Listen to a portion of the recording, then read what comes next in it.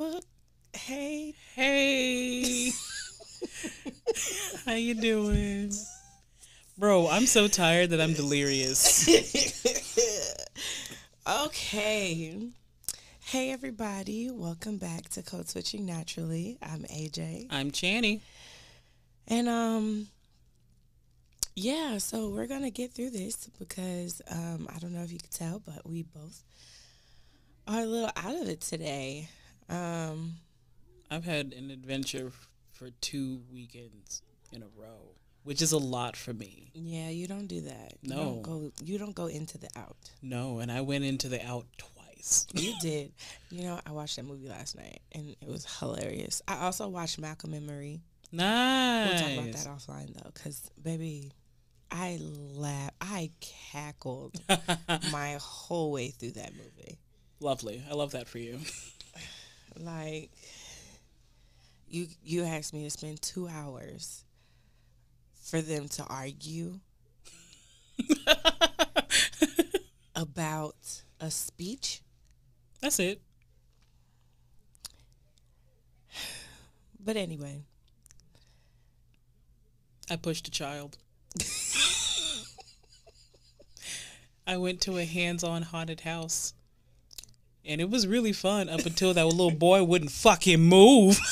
He wouldn't move. He wouldn't fucking move. And I'm trying to get out. They said at the front door that I'm a target. I wasn't playing. I said I'm going to get out. He wouldn't move. I pushed him to the ground. And then fucking football star jumped over him like he was like the 50-yard line, jumped over that little nigga, and I got out. Okay, but why were you a target, though? I don't know. I don't know why I was a target. Okay. I was just at the door, and the little clown dude came in my face and was like, I'm going to get you. And I said, no, you're not, sir. First of all, why is you so close? That's the first thought that I You had. all up in my face. Why is you in my face like that? Like, You're not finna touch me. But See, you know what? This is why I know haunted houses are not for me. My reflexes is to hit. And you have been a recipient of a couple of those blows. And so you already know. You take me to a haunted house, I'm swinging. And one of the haunted houses, I'll never forget it, is that how we were supposed to jump on this, I don't know, but we'll come back in a minute. But one of the haunted houses, you know how they used to like set up in random spots across the city each year? So the one where the Barnes & Noble is on San Jose, like that little area that used to be empty. It used to be empty. And so they had set up a haunted house. See, I was like, they kept saying this was the best haunted house in the city, and it was great, and it was amazing. And so me and my homegirl was like, oh, yeah, we finna roll up. Well, first of all, the parking was atrocious because it really was the hottest in the city. Like, the line was wrapped around the building. Oh. And I knew it wasn't for me when I saw people and the actual, like, you know, what you call them? The scare actors? Yeah, the actors were able to come out of the haunted house. Yeah. So one was like this thing with this weird baby it was holding. One had a chainsaw. And then the other one was the clown. Now, I'll never forget the clown because I was driving and I was sitting here waiting for cars to come and waiting for people to pass by, right? And I was minding my business. As one does. And next thing I know, I'm talking, running my mouth. I'm like, oh, this looks cool. This looks like it'll be a good time. People running out, though, so I don't know if I'm going to be okay with that part. But my friend was like, me and her was looking at each other.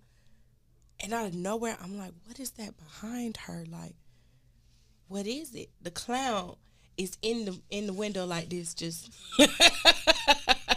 just staring. I said, you know what, friend, we're going to go. We're not going to, nope, I experienced enough.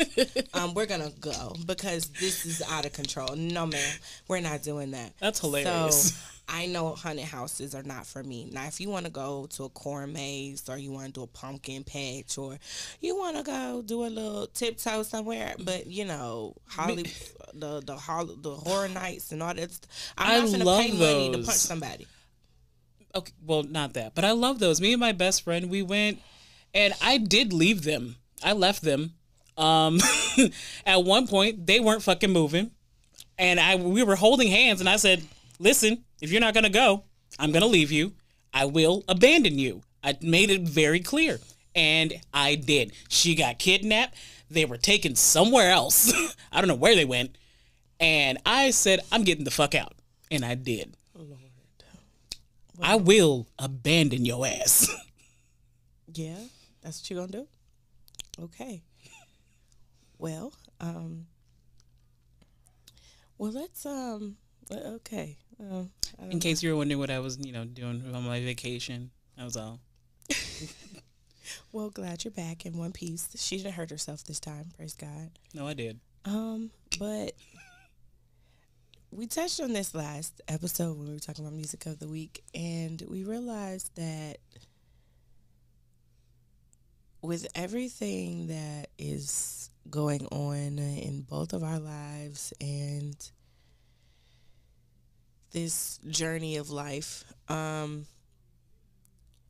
think it would be robbery if we do not discuss our views on manifestation versus faith. Okay. Today church was a little rough. Not because, I didn't enjoy the word or it wasn't what I needed, but it was like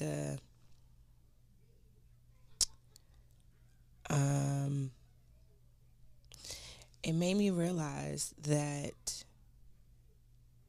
the world is taking manifestation to mean that you can tell God what you want. Right. And he's going to answer that, rather than you hear from him what his desire and his will is for you, and you manifest that. Right. Because manifestation comes when faith is the root of it. Right. Without your faith, do you really manifest? I think that's a really interesting thing to say, especially with as a person who is acclimated with especially the neo spiritual kind of thing. Manifestation has been a very extremely popular thing, because why wouldn't you want the idea of whatever I want, I can just create it. Whatever it is that would make me feel better, I can just create that. And the reality is that's not always necessarily what best serves you at the end of the day. Because just because I want to manifest $1 million, does that mean I'm going to know how to steward that $1 million when I get it? Does that mean I'm going to know how to serve others exactly. who doesn't have access to $1 million or money in general? Like, can you steward what you have right now? Can you be servant? Can you be a servant, or can you be obedient to the space you're in right now? And I realized that here's the even crazier part. I know you've heard me say that I want to go back to DC. Mm-hmm. I have had a very interesting revelation about that. I don't want to go back to DC. But the posture I was in while I was in DC, I lost that when I came back. Yeah.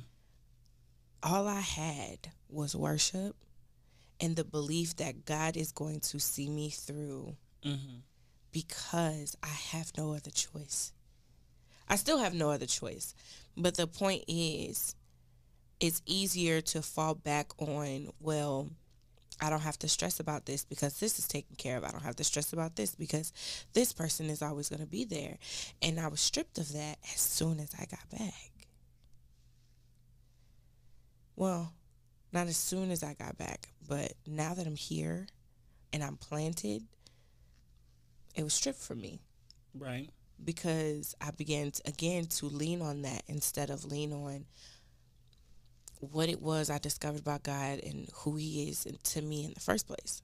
Which I realized that us as kids, we were definitely led very wrong in the aspect of who God is, what he wants from us, how he wants us to serve, how he wants us to give, how he wants us to exist as someone made in his image. Right. Like, you hear all the time, oh, you can't question God. Oh, God is this, God is that, God's upset if you don't do this. All God said was, I need you to believe in me. And I think that has a lot to do with the fact that a lot of faith-based things, when it starts and in its origin, when it comes about God, I mean, yeah, it's a beautiful image of God, but then somehow we end up accidentally designing an image of God out of fear. It's not accident. You're right. It's not accident. It's not accident. It's not purposeful. An accident that Europeans were taught the Christian faith and then decided to take it and turn it into something to control their outcome. It's not an accident. That's true. It's not an accident that the Baptist church was started because somebody couldn't get their kids baptized in the Catholic Church. That's not an accident. They couldn't get what they wanted, so they went and created something that fits in their favor, not God's favor, their favor. And that's where it kind of gets lost, because Christianity as a whole is not what it's slated to be or is presented as now. Yeah. God didn't ordain it for us to be afraid of him. And your posture as... Okay, so, they throw around God loves a chill forgiver, God loves this, your posture, your heart, and da-da-da-da. Yeah. Well, they also don't tell you about that story where God was watching their hearts for giving, and giving wasn't always monetary. Yeah, because it's not always of monetary value. Can you show up for that person and just be that shoulder to cry on? Can you provide that person with a place to stay? Can you provide the person with the shoes off your feet?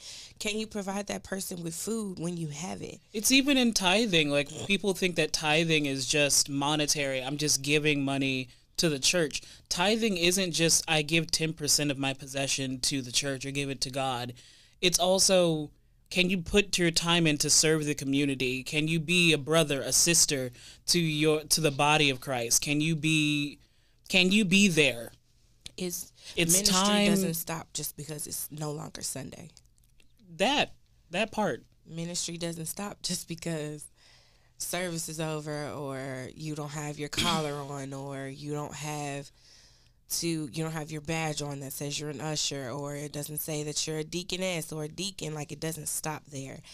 And I think that a lot of the reason why our generation leaves the church is because, besides the obvious of church hurt and old school traditions and old school ways of thinking kind of judge us, but also we want the truth. Yeah. We want to seek the truth. And I think that especially has to be addressed on both sides, especially when it comes to like church hurt. If we have it like a whole bunch of like a body of kids that are of our generation who leave the church, maybe there is a reason for that. We can't just be like, well, all of our children are just being given to the devil. I don't know what's going on. It has nothing to do with the devil, but they just want to seek their church somewhere else. Exactly. Like and that's also why, like, a lot of times people ask me a lot about my faith because it doesn't look like anyone else's. And also because I don't like the idea of ascribing to religion. I don't like ascribing to religious dogma. At all. And so I prefer to save my spirituality. I prefer to lean into what it is. It is spirit based. I'm gonna say it as ghetto as I can. I believe in Jesus. Jesus H. Christ. It really, like, at the basis of it, I believe Jesus. I believe in, covering of God. I believe in the Holy Trinity. I believe in God the Father, God the Son, God the Holy Spirit. And I have actually been learning more about the Holy Spirit and being more in tune with the Holy Spirit. And it's a lot harder than one would think, because that's what dwells within you. And so you try to learn what's the Holy Spirit and what's the flesh. And I'm learning that I have to essentially die to my flesh every single day. And today was just really rough for me because I'm having to reevaluate the things that I said I heard God say to me and the things that I heard spoken. And I was like, okay, God, if this is you, tell me this is you. Like, give me a sign. Let me know that this is you speaking. I'm having to reflect on, was it built out of fantasy of my flesh, or was it built out of my imagination that you set forth for me? It goes back to that idea. Did we design this message? Did we design this version of God that we want it to be? Or is this actually the God that we serve, or we are trying to serve, that we're hearing from? And that's quote, really hard to do. It is. And that quote, it convicts me every single time. It says, you can never hear God's voice because you keep telling him what to say. That is true. Yeah. And so I'm like, nah, I know what God sound like. And I know what I sound like. Because when I know it's coming directly from me, like, this is what I want. This is what I want to do. My body be like, no, sis, we restless. That ain't it. But it's something about being settled in something that you hear, or something that you feel. So every time I try to, like, make sure I'm not tripping, or make sure that it's in the space of God, I always try to say, God, if it's not for me, don't let it come to fruition.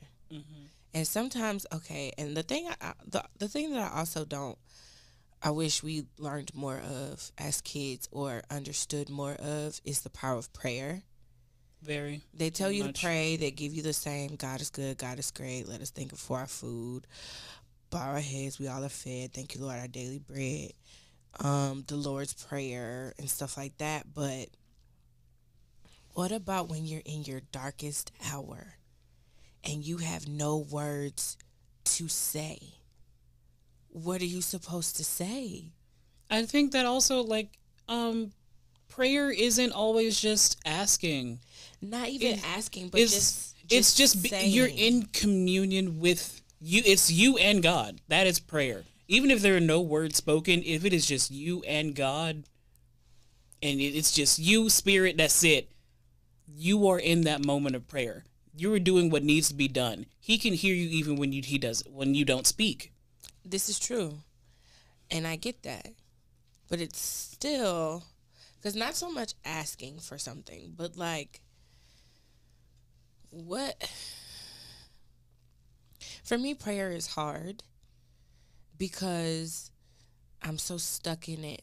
You know how people be praying, be like, and in your name, Lord God, and Lord God, we just thank you, Lord God, for Lord God, we just thank you for Lord God, and Lord God, and Lord God. And I'm like, I could never pray like that. I get it. Like, Lord God, he heard you the first, Lord God. Like, why you ain't said nothing in 5 minutes, but Lord God, thank you, Lord God, Lord God. And I'm like, I get it. That's your way of praying as well. But when you're trying, but for me, when people, you can tell when somebody's genuinely praying. Yeah. And when somebody's putting on a show. And for me, it's very hard to want to pray with you or to feel like this is a prayer that I'm supposed to let the Holy Spirit welcome itself into, when it's just, I love her. At Bethel, this baby is this lady is a praying woman, okay? She is a praying woman. We bless God for praying women's, okay? Period. But it's hard for me to get past the yelling. Because, baby, she goes 0 to 5,000 in a second. You gotta get it. You gotta get it fast. She be yelling so hard you see her whole bottom, like her whole diaphragm move. Like, you should be like, I be like, sis, like, you're gonna hurt yourself. Like, relax. But I realize it's the passion of, like, the love of God, and I get it. But sometimes the packaging is lost upon me. It's important to find your method of communicating with your God. Because I know for me, my prayers don't sound like or feel like anybody else's. Like, I really, like, I talk to God like I would talk to anybody. I was gonna say, I hope you don't talk to God like you talk to your echo. Listen, my echo needs to be spoken to a little rough. She be like, echo. Shut up.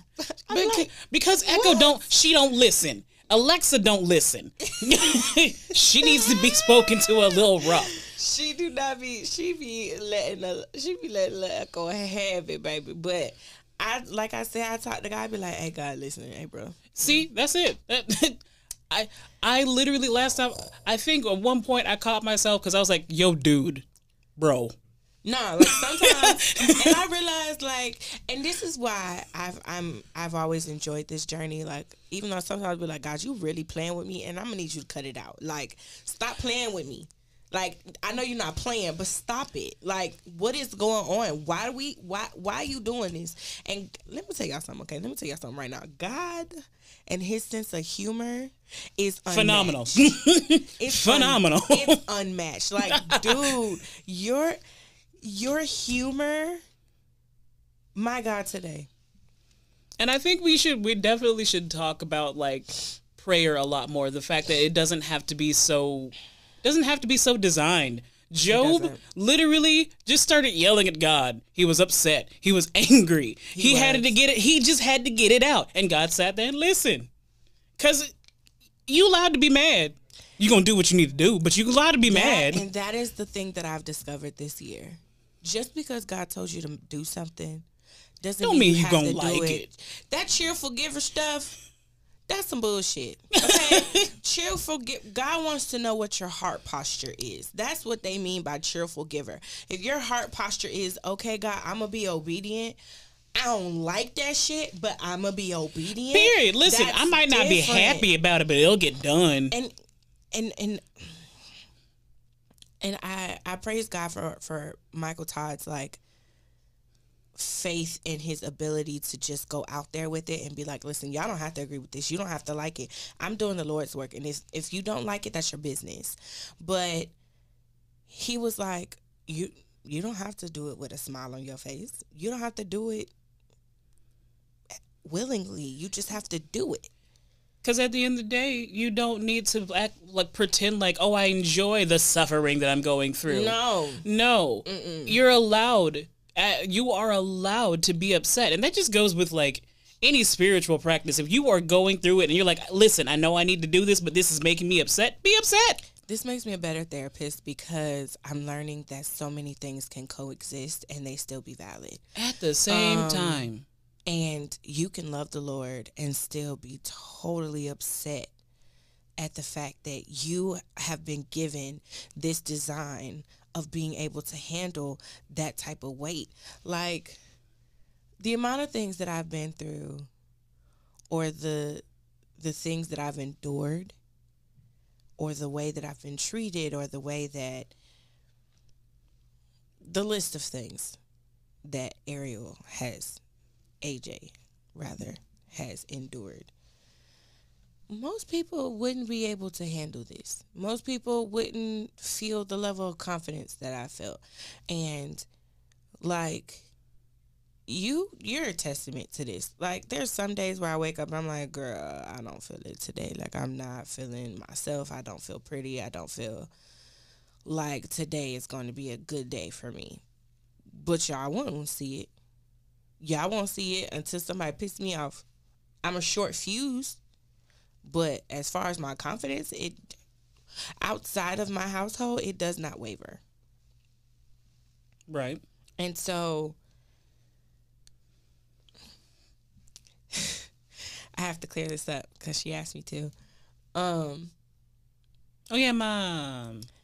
So a few episodes back, I said that she doesn't like me. But in essence, that's how I learned my level of confidence or my ability to be okay with being by myself or understanding God a little more. Mm-hmm. Because at the time, I was the oddball or I was the rebellious one in a sense. And so back then, I could tell my mother didn't like me. My brother found me absolutely annoying. I mean, I'm 4 years younger. Yeah. And Quinton is a boy. So clearly there was going to be some irritation. And then my dad was just who he was, and his views was of a mustard seed as well. So it stood to reason. Ariel kind of cost a lot at the time. Right. So I just felt like they didn't understand me. I was like, why don't they like me? And it was just kind of like, well,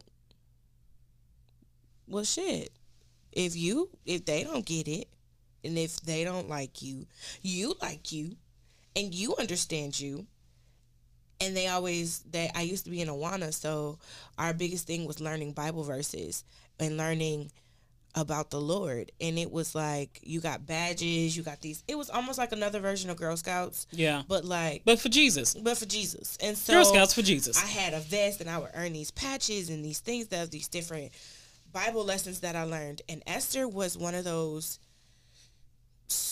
my favorite stories as a kid. Not David and Goliath, not Noah's Ark, none of those, but Esther. And I was young, like 7, 8. And Esther was my favorite story. And it was the notion that no matter if people understood it, no matter how many people pushed her away, she kept her head down, she did her work, and she said, I'm not going back to what I used to be. I'm not going back to where I was. And she told her mother-in-law, baby, I ain't going back. Where you go, I go. Your people shall be my people, and your God, my God. Like, I don't know if you know this or not, but this is what it is. Like, right. And something about her just spoke to me in a way of like, it's okay to stand on yours. Mm-hmm. It's okay to stand on your own, no matter if people want you to do it or not, no matter if people understand it or not. God sees it, and God's going to bless you for it anyway. How I knew that at 7 and 8, I don't know. Don't ask me how I knew, but I knew. But for me, sometimes my flesh and my need to be logical, mm-hmm. and my need to always understand things, to know how to protect myself, gets in the way of my faith. And it's hard because right now, I know what God told me. I know what he said. I remember when he said it. Because baby, you know what? You may not get on God's nerves, but baby, you can wear him out asking him to clarify something he didn't clarify to you 15 times. I heard one pastor say that at some point sometimes the reason you're not hearing anything from God is because he already told you.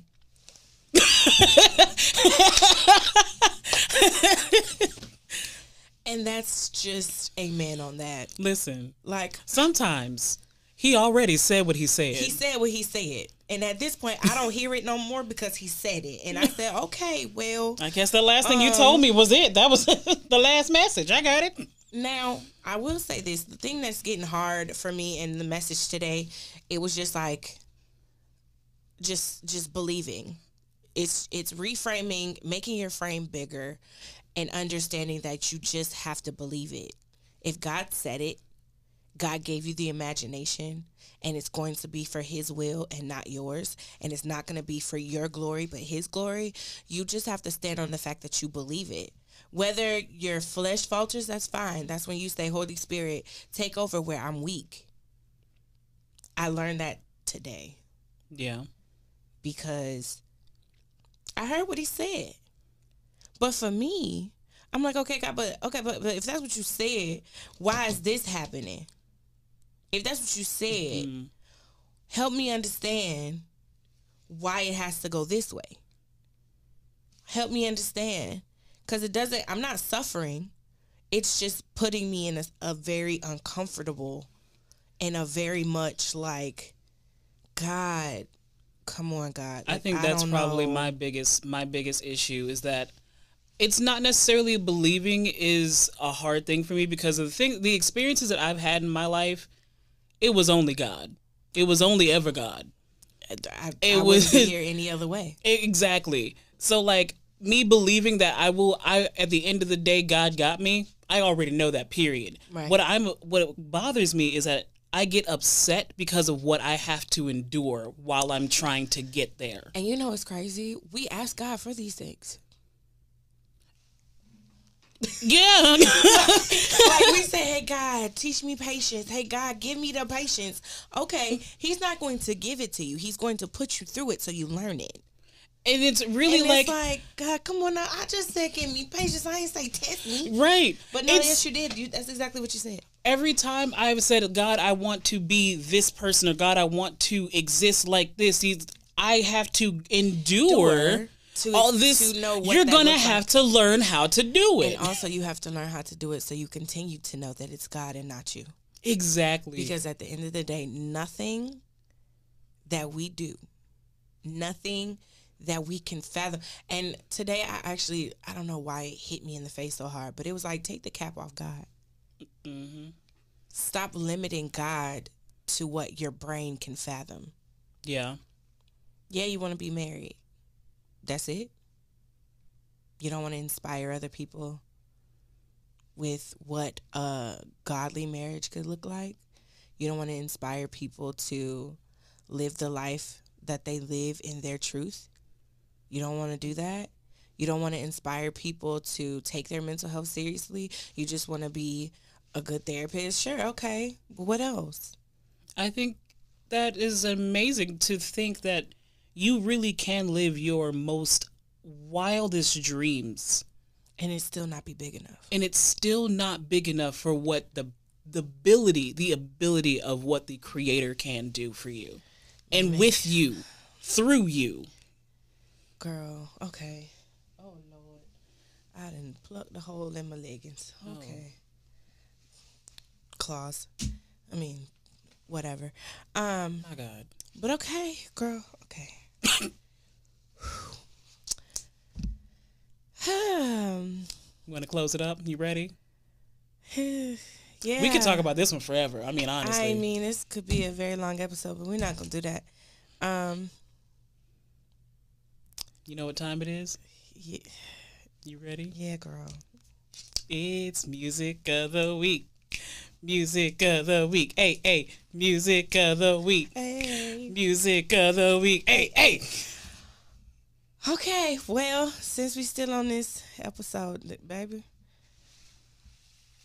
Ooh, he's good. Okay. Ain't it? I'm sorry. So the original song that I originally had planned got kicked to the bucket. We're going to cover it on another episode, Music Manna this month. Yeah. Okay. So I probably drove her nuts with this song, maybe, maybe not. But on our way here, it was a constant reminder that even when it doesn't feel like it, even when you just feel like you just going through it and you need that encouragement, Fred Hammond has one of the greatest songs of all time called All Things Are Working. And, yeah, I needed that today. Because all things are working. Even when it don't feel like it. Even when it hurt, baby. Because, baby, it's been hurting me. I know it. I've been, man. I'm still out of it. Like, I didn't even realize it was homecoming week. Oh, yeah. Shout out, first of all, Happy Founders Day to the Happy great Founders Day to the great Bethune-Cookman University. And to the Little Rattlesnakes. Shout out to y'all, too. I mean, I guess. Happy Founders Day to Florida Agricultural Mechanical University. Shout out to y'all as well. I guess. No shade. For real. Happy HBCU love. Shout out to our cousins over on For the real, Seven we Hills. do love y'all. We do love y'all. But happy homecoming as well, Cookman. Enjoy. I haven't been keeping up with football at all, but as far as apparently I know, we we're in trash. SWAC. We are in SWAC and we're trash. We're trash right now. Yeah, we got swept yesterday. Yeah.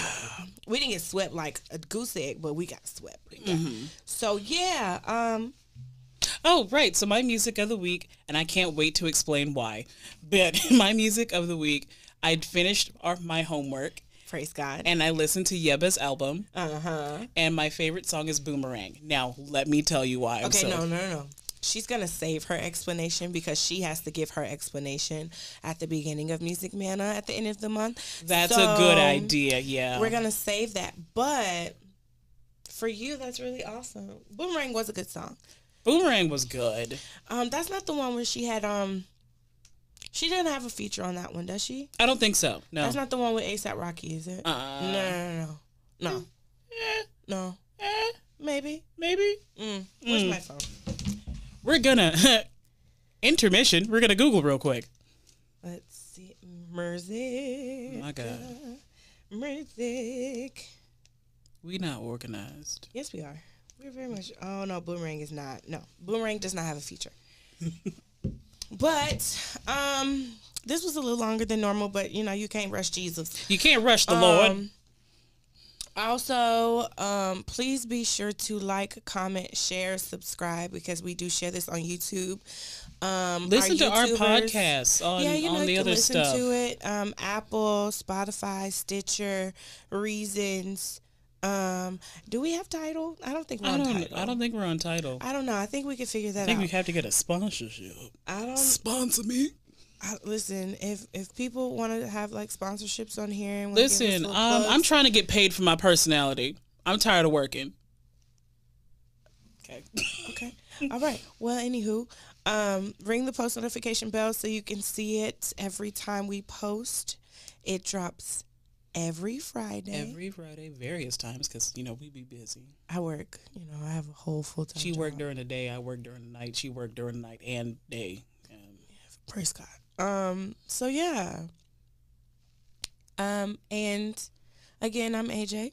I'm Channy. And we'll see you guys next video. Bye. Oh, wait. Well, next week, next podcast. Because, listen, y'all, we do double time because we do both. But anywho, if you're listening through Apple Podcasts, hey, y'all. If you're listening through the podcast streaming systems or whatever, we appreciate y'all. If you watch it on YouTube, we appreciate you too. Just follow, subscribe on all the things you can subscribe and follow on. Share it with a friend. And share it with a friend because we're a good time. We're like funny. We're funny. Duh. But okay, guys, until next time. Bye. Bye.